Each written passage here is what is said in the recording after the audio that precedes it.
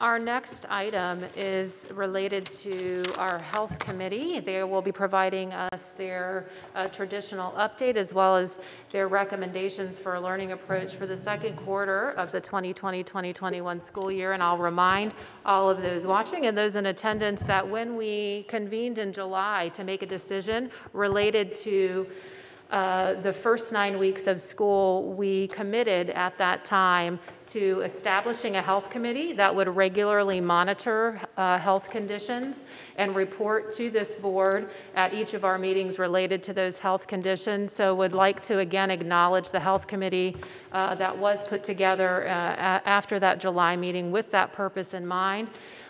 For their regular and thorough updates. We also stated at that time and committed to revisiting our approach for the second 9 weeks at such time as we would provide at least 3 weeks notice of any change in pathway based on the recommendations of that health committee. And so again, adopted that predominantly virtual approach with some limited in-person instruction for the first 9 weeks. We have held that approach throughout the entire 9 weeks and intend to do so. And again, fulfilling our commitment to come back to the board related to health data and a recommendation on how we might proceed beyond the first 9 weeks. So Dr. Tigan, I will have you begin with that presentation and would just like to let members of the board and the public know their presentation will be immediately followed by the administration's presentation related to their health recommendation. Dr. Tigan? Thank you. Good afternoon, Chairman Cooper, members of the board, and Dr. Cashwell. I am here today with Robin Gilbert, the Supervisor of School Health Services, to share the update and recommendations from the Henrico County Public Schools Health Committee. Also with us here today is Dr. Melissa Veray, who was here back in, I believe it was late August. And here's our agenda for today's presentation. We'll provide a quick review of the pandemic dashboard made available to school divisions just about a month ago through the Virginia Department of Health to include the Center for Disease Control and Prevention's K-12 school metrics. We will review the 14-day average data for Monday, October 19th for Henrico County, also for the surrounding localities, and I will share the Central Health District Planning Region's data. The Health Committee reviewed this data on Monday. We will share the recommendations from the Health Committee given to the Division of School Leadership and the Division of Learning to inform their work around the learning approach for the second 9 weeks and beyond. Last of all, we'll highlight the next steps for the Health Committee.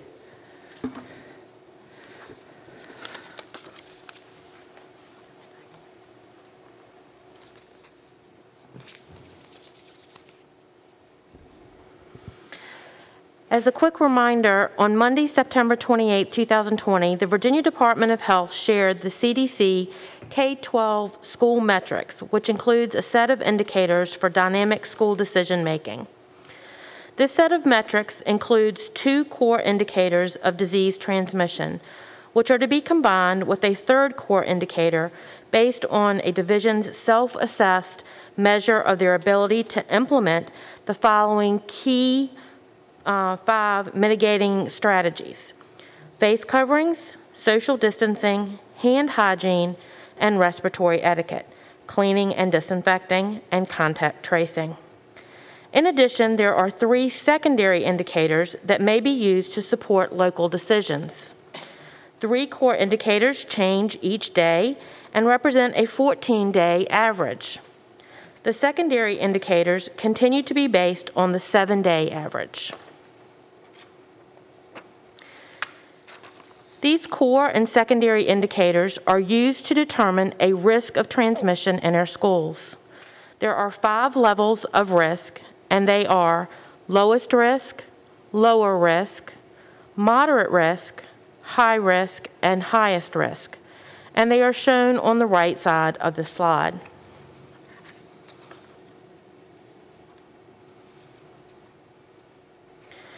Here are the 2 core indicators for Henrico.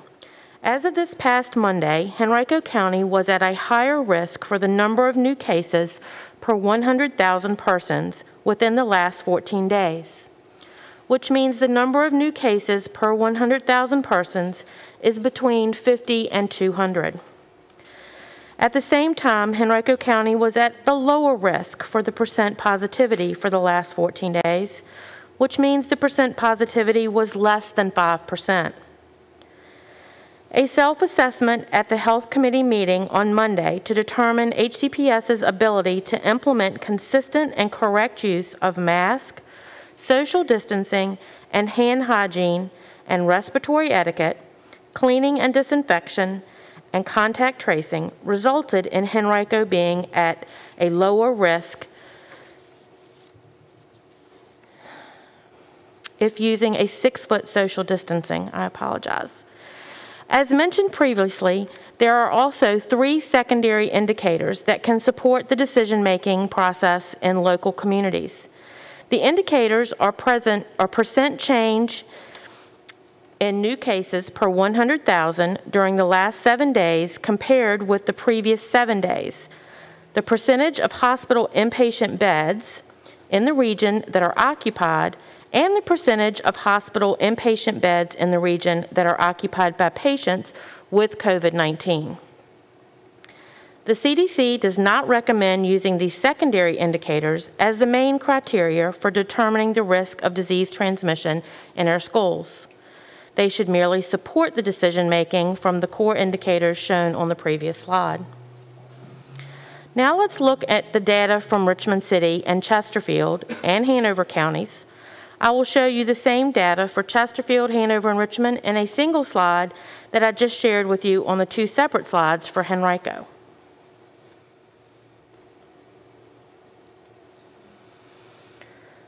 The risk levels for Chesterfield mirror most of those for Henrico, with the outlier being the secondary indicator for the percent change in new cases per 100,000 population during the last 7 days.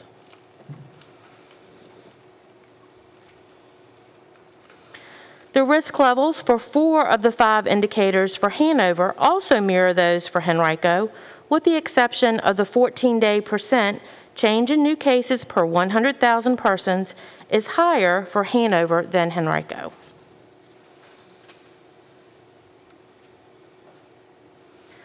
Of the 3 surrounding localities, Richmond most closely resembles Henrico County in its current metrics and corresponding risk levels.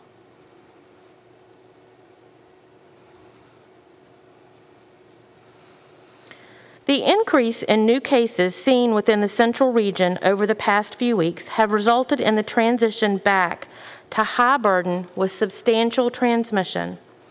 The trend is increasing, which means the increase has continued for 14 consecutive days. So what does this all mean when we consider next steps for Henrico County? The Health Committee determined the current risk level remained at the top of the lower risk level. This led to the following recommendations. I'm going to turn this back over to Dr. Tigan.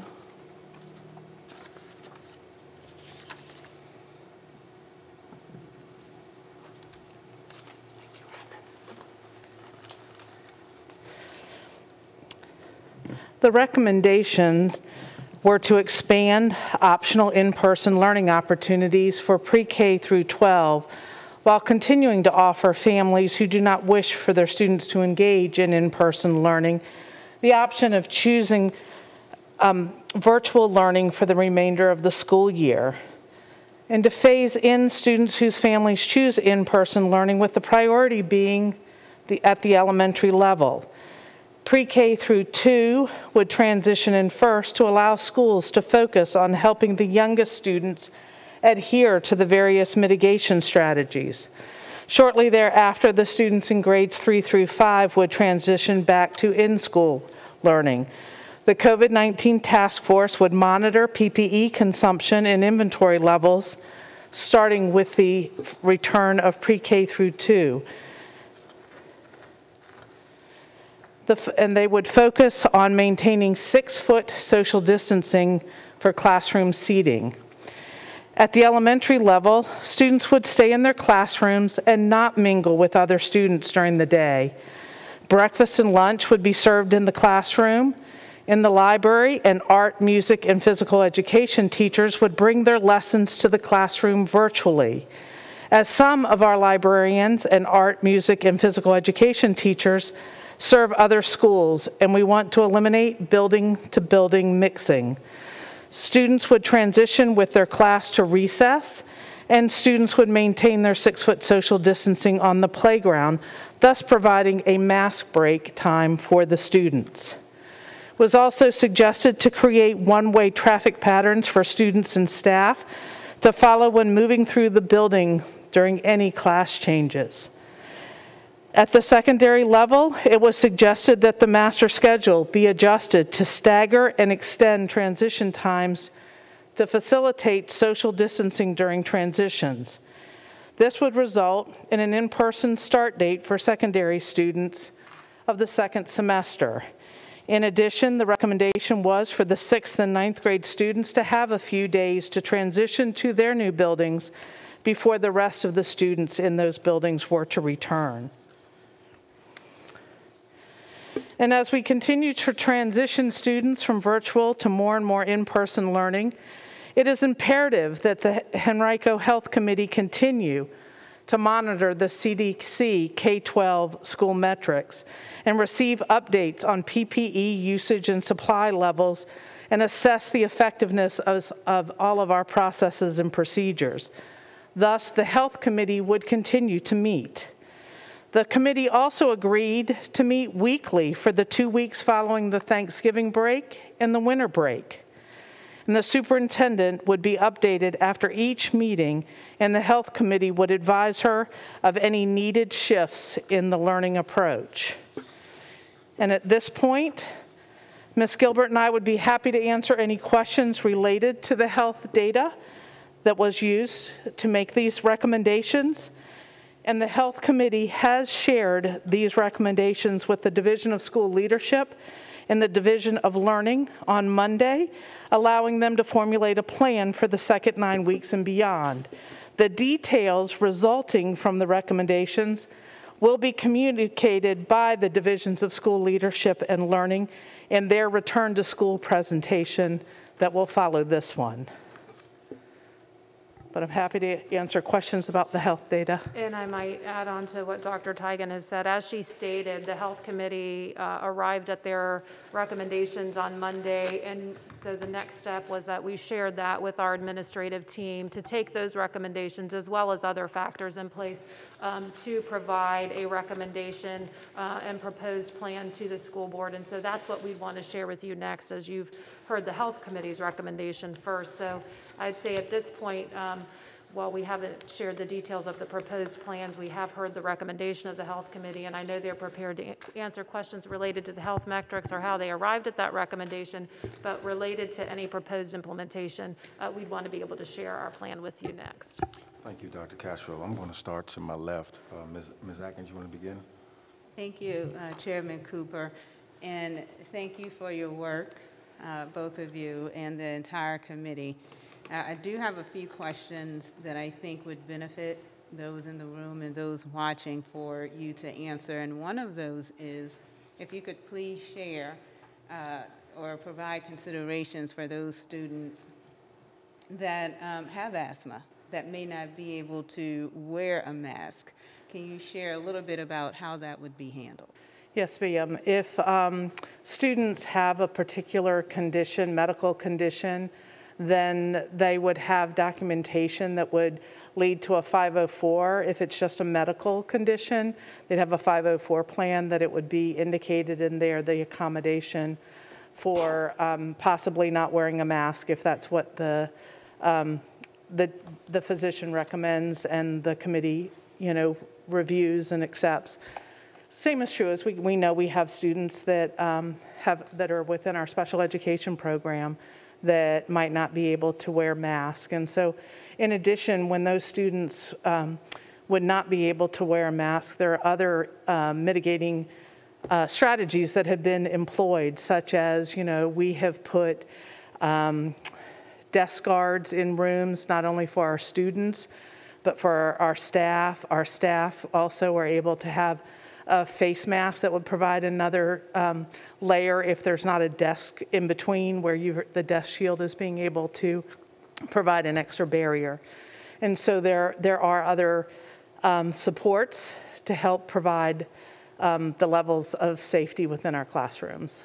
Thank you, Dr. Tigan. And my next question is something that's probably at top of mind for many families and teachers as well.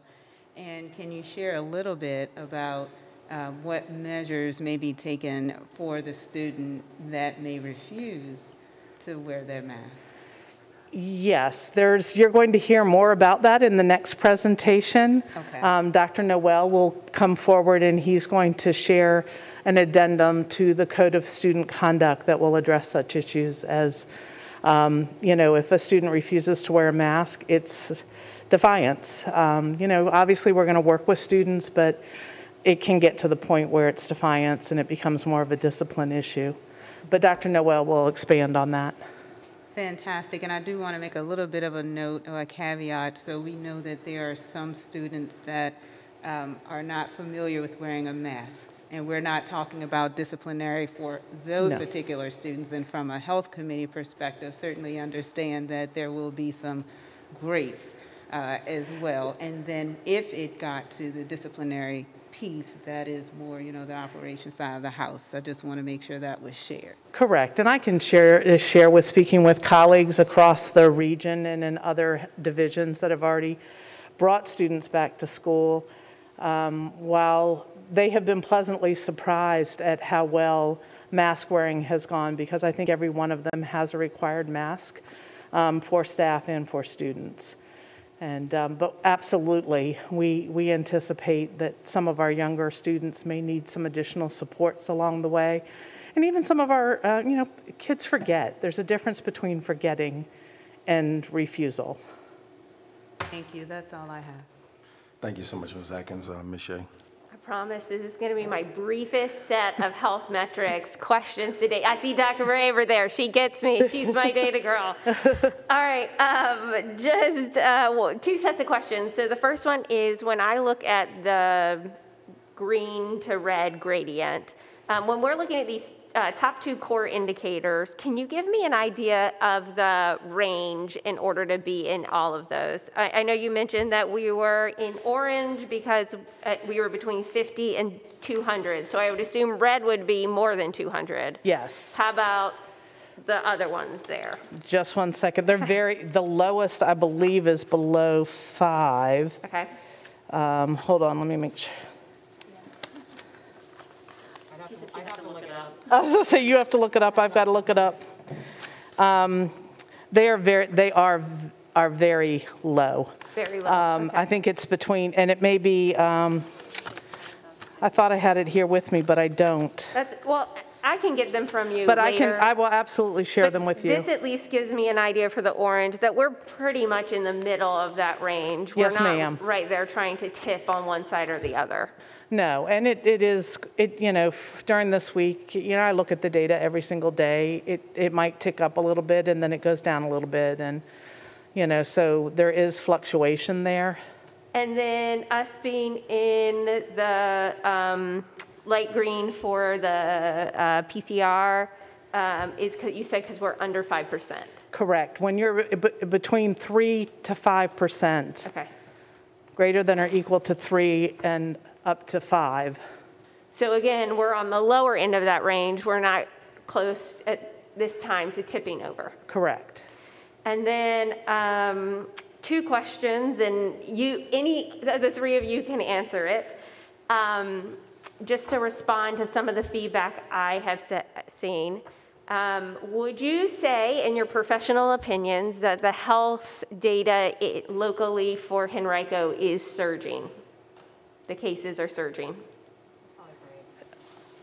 I think that's for me. Yeah, I'll let you.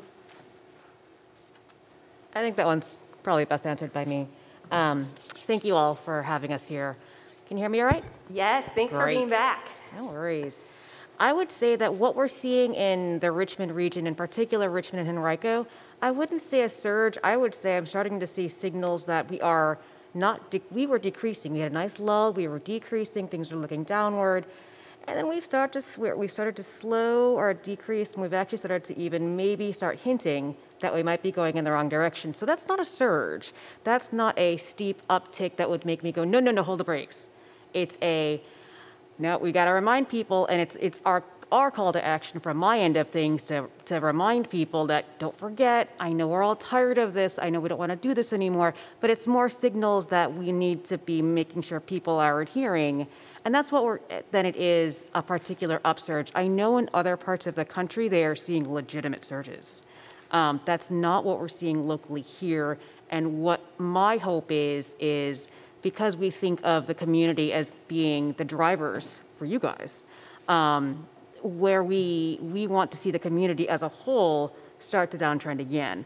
But I anticipate, because people are human, that we're going to see a little bit of back and forthing. What we don't want to see, what we want to be on our eyes on, is steep increases that aren't turning around, and that's not what we're seeing. So you're not seeing a steep exponential curve that is of utmost concern to you in terms of that we're about to go off the deep end into something. Right. Okay. I worry early. I'm an early worrier, so when I start to see signals that things are not continuing to go in the proper direction, I start making noise around, gosh, I'm starting to get a little bit worried. But to put that into context, that doesn't mean that we need to hit the brakes, right? I would be more worried if we were, for example, looking at these metrics, if we were continually heading upwards and turning into the red, because remember that orange band is pretty darn wide. So if we start to trend upwards into the red band, or we start to see increases in rates of rise, then we need to start having conversations. That's not at all what we've been seeing throughout, the last month or two. We have seen fluctuations. I cannot emphasize enough the importance of continuing with mitigation strategies in the community, but I don't think it stops. I think in the risk balance metric, I think we can take that into account, but I don't think it's a stop. Thank you so much. Mm-hmm. Thank you, Ms. Shea. Mrs. Ogburn. Could I just stop for 1 second? Yes, Ms. ma'am. Shea, that gave me an opportunity to verify that the lowest level for the total number of new cases per 100,000 to be in the lowest, risk level is less than 5. And if it's between 5 but less than 20, you're in the lower band.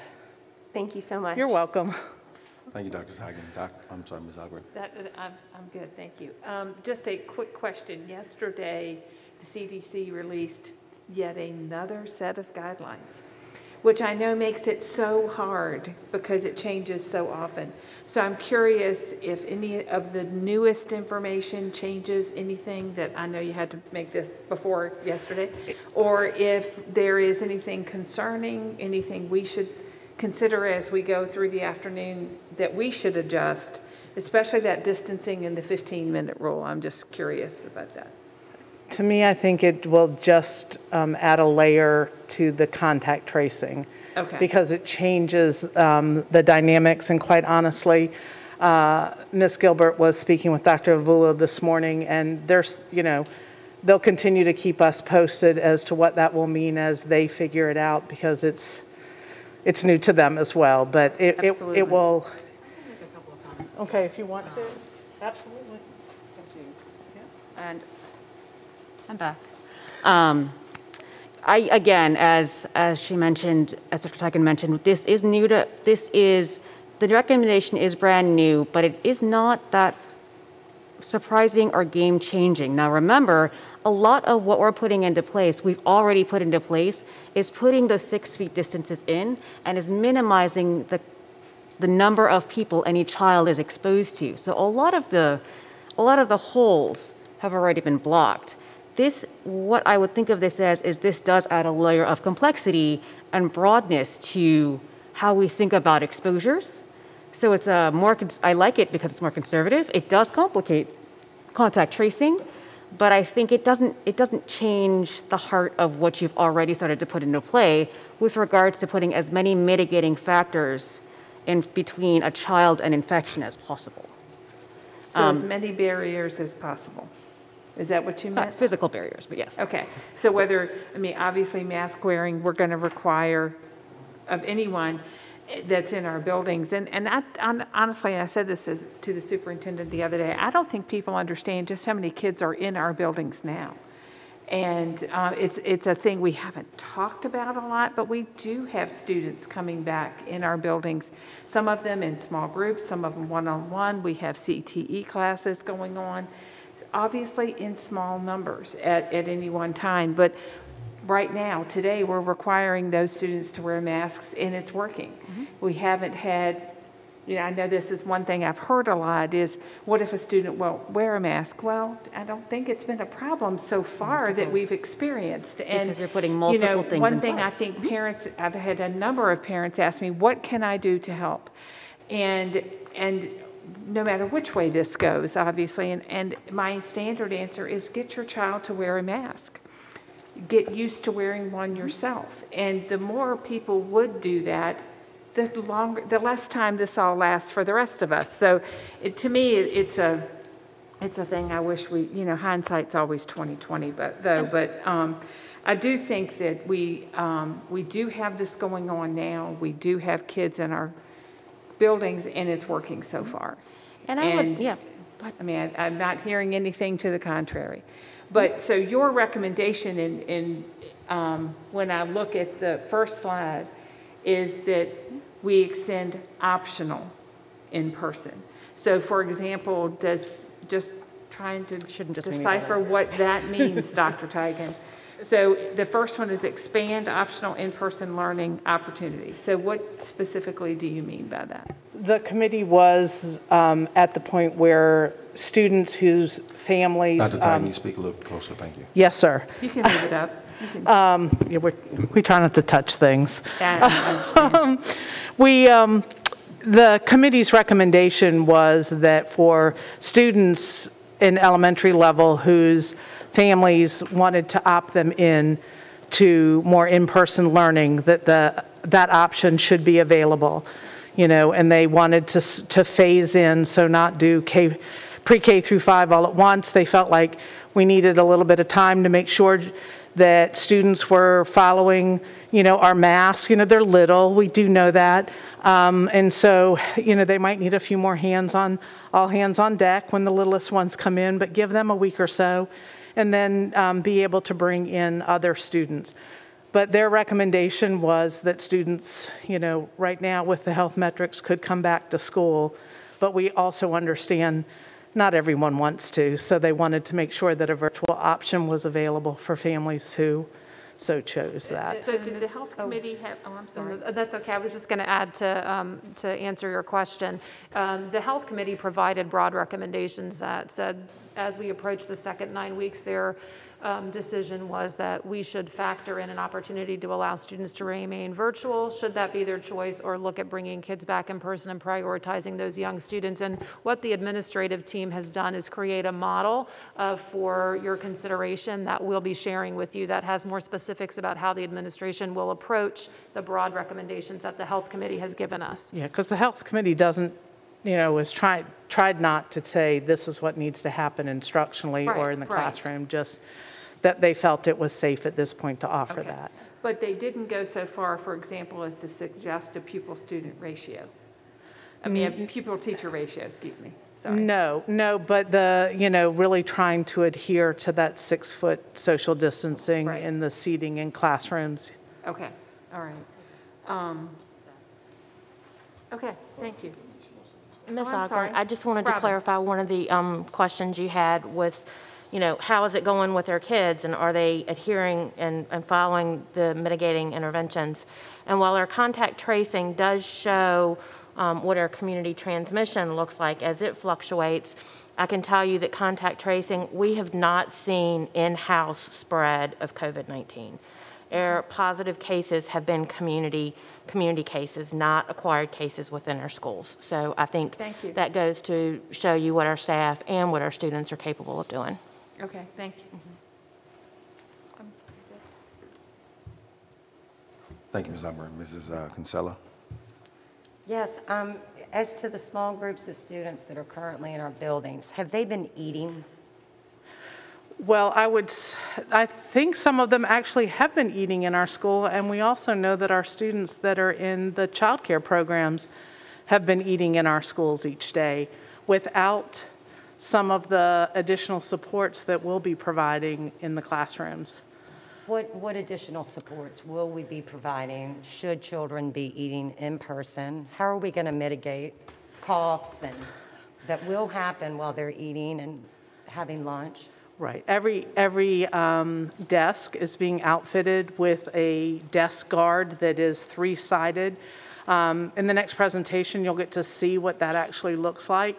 In addition to the students having their space that will help protect them, it's also the teacher will have one for the teacher desk as well.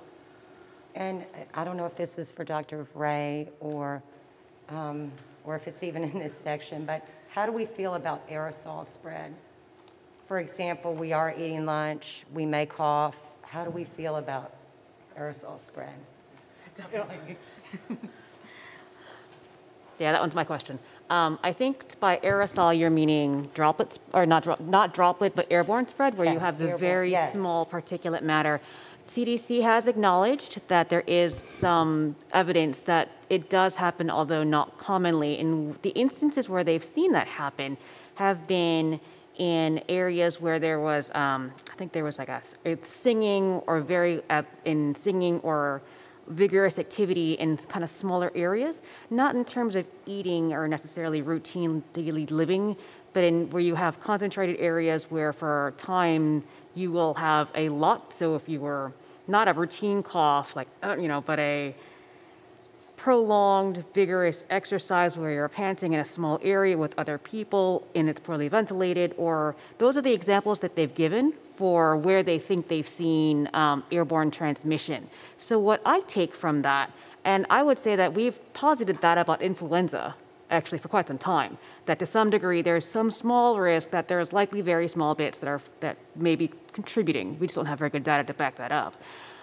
Where I take that for us is it's probably something where I would not advise that we have, group exercise activities in a small space. I would not advise that we have choir or similar sorts of things in a small enclosed space. I would definitely lean towards good ventilation and not necessarily restricting eating activities, because I don't think that's going to provide that same, again, we're all learning as we go, but from what they've seen so far, I don't think that's going to produce the same amount of sustained kind of.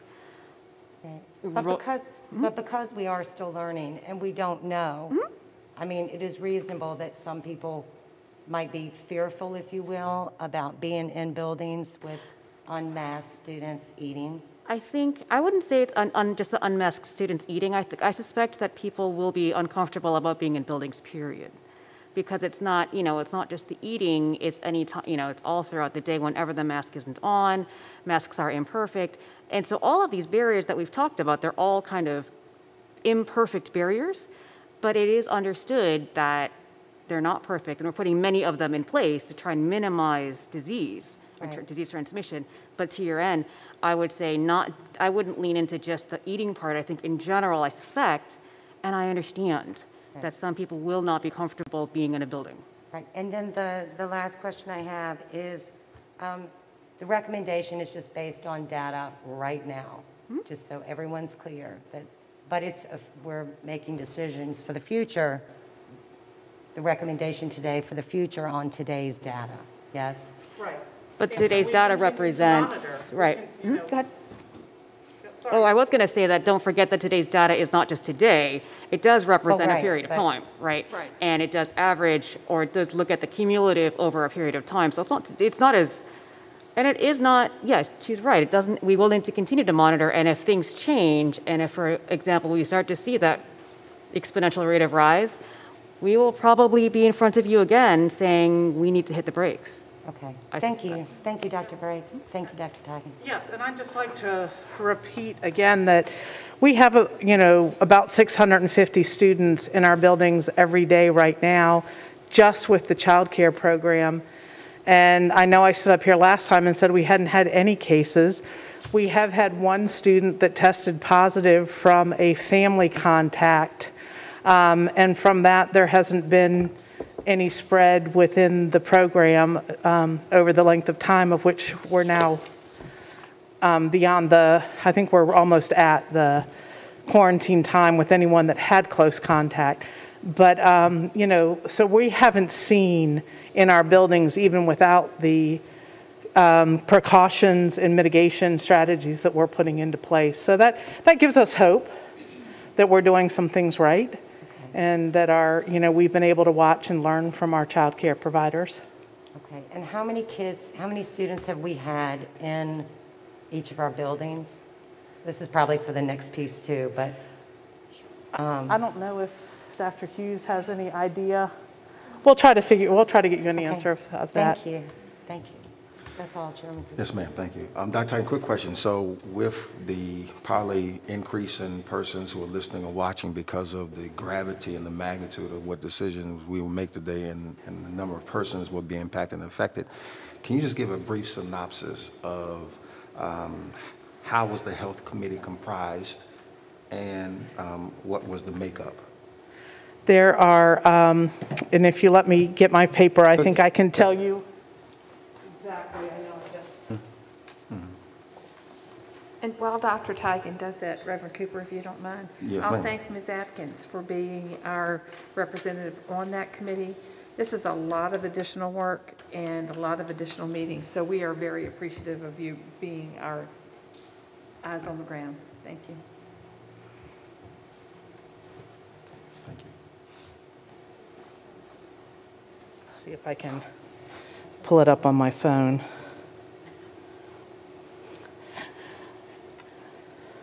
Dr. Danny Avula, actually, as the chair of SHAB, is represented at the meeting, as well as various other members of the health department. Can certainly provide a list of who those are. They're, epidemiologists. They have expertise in this area, infectious disease. Some individuals that work at VCU, as well as there's a teacher on the committee. There's a school board member on the committee, and then there are some central office staff based on key positions, like the specialist for health and PE is on the committee and able to represent the, our LAMPS teachers, our library arts, science, art, music, and PE. And so that pretty much comprises it, along with Ms. Gilbert and myself. Was there anyone on the committee that has a mental health background? Yes, Ms. Vitek. Thank you. I think it's important that, we talk about the complexity of the committee as far as the expertise and the many different lenses that we distill the information to derive the recommendations. So I appreciate that. You answered the question I had in regards to the number of children in our child care, so thank you for that. I think Ms. Shea has a redirect to Dr. Tigan. Ms. Shea? Yeah, just briefly, I wanted you to repeat what you had just said because I think it is so, so important. And so we had a positive case in our child care facility in one of our schools. It was contracted from family in the community outside the school. Once it was found positive, any of the students that child came into contact with were quarantined, as well as 3 adults or some small number of adults that came into contact, correct? Yes, they were quarantined out of an abundance of caution. Those students were eating lunch there. They were following the same protocols that we would be asking our kids in the building to follow without some of the plexiglass and extra things we've added. Ma'am. And please repeat, how many additional cases were contracted from that original case in the building? 0. 0. Yes, ma'am. Thank you. Thank you, Ms. Shea. Dr. Tigan, thank you so much. Thank you. Dr. Cashwell. Thank you again to our health committee, all who are present here and those who are not present with us today, but as was mentioned, have been a part of this ongoing effort and will continue to keep us up to date in monitoring health conditions so that regardless of what path we take forward, we can remain up to date on the latest health metrics and be responsive to that as we need to be.